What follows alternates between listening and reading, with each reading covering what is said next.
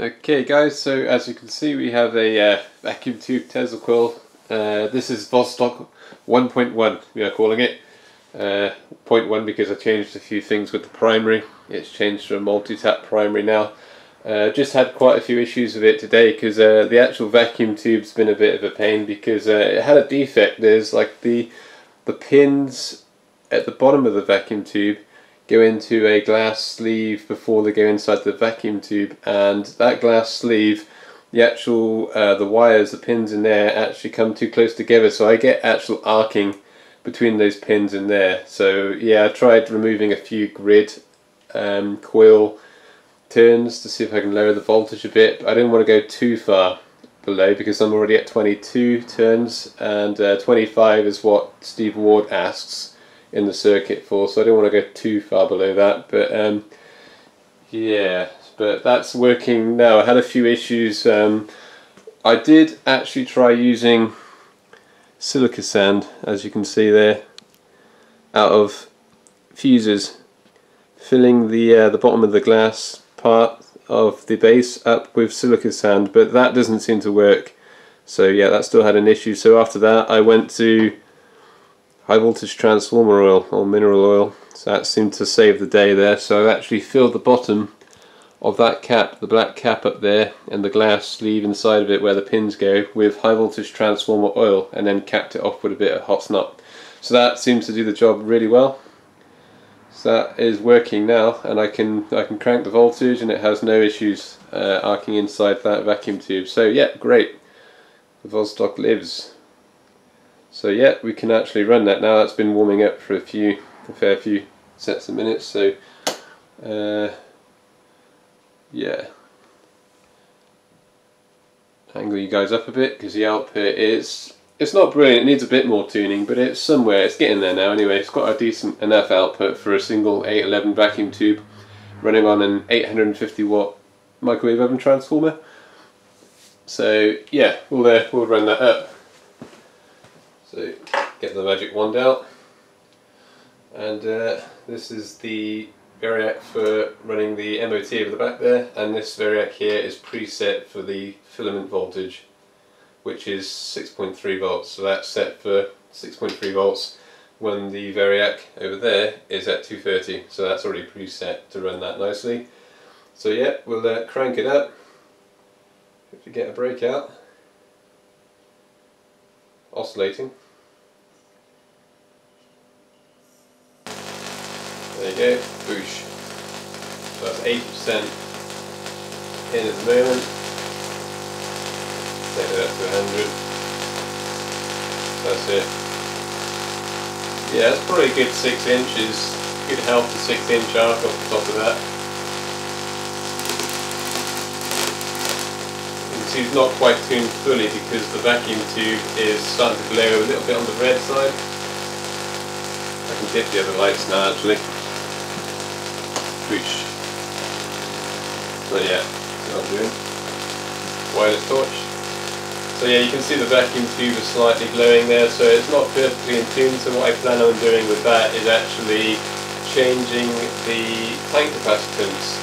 So what I'll do is I'll get a mini multiple capacitor bank. I'll get a lot of little caps and use those instead, because at the moment I'm using doorknob caps. So yeah, it's not so adjustable. So yeah, I'll get an MNC type capacitor bank for that.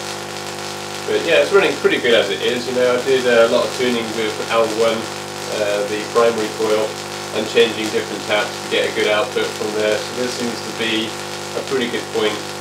But I think it could be better, so we'll try an MNC on there and see what we can do with the actual capacitance. So put the lights back on. There you get a tingly sensation.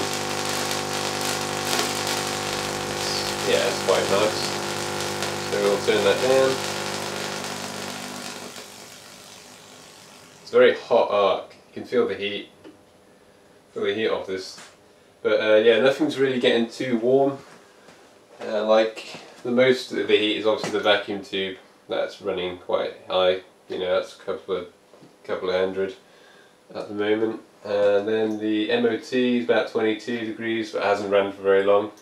The grid leak capacitor, resistor, sorry, is about 45. That's 180 watt I put in there.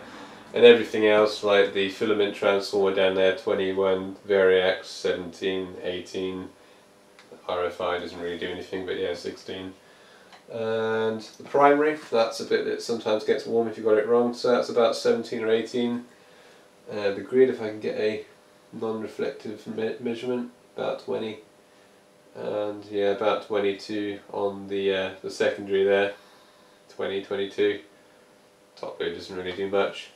So yeah, so basically yeah, the hot bit is the vacuum tube, which I need to work out with an MMC, and yeah, that'll probably do it then. I could probably get a better transformer for it. I've got an 850 microwave oven transformer at the moment, but more is better because it can handle a bit more.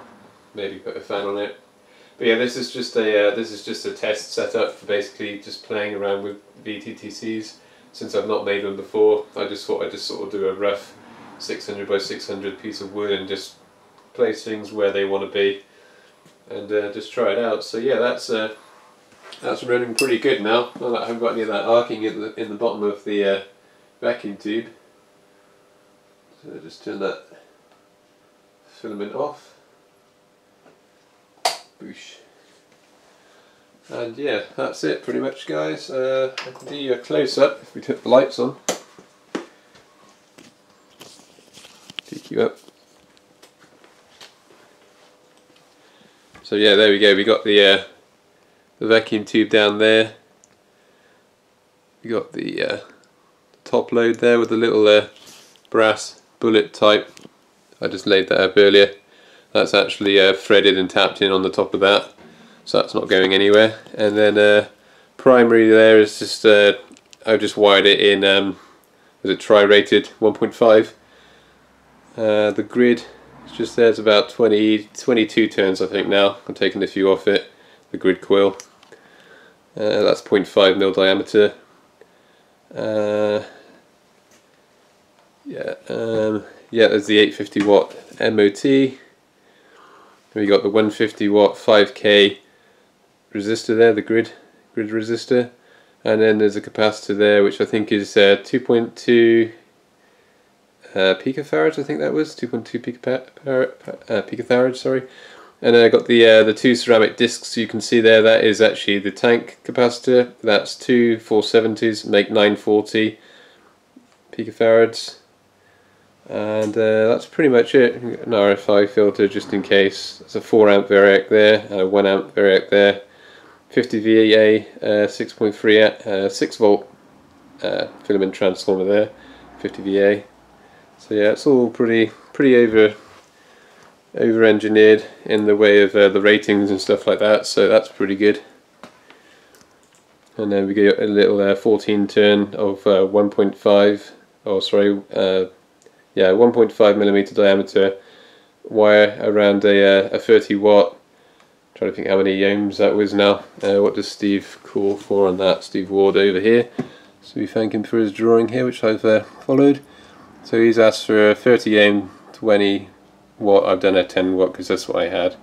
So for that part anyway, R1. But yeah, that's quite handy. So yeah, check out his website anyway, just Steve Ward or HV. So that's quite a good website if you're looking into building or designing. I'll put a link down in the description for that website.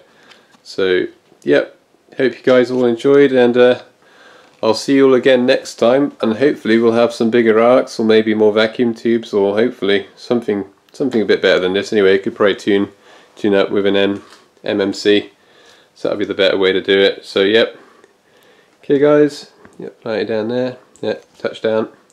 Okay, cheers guys. Bye.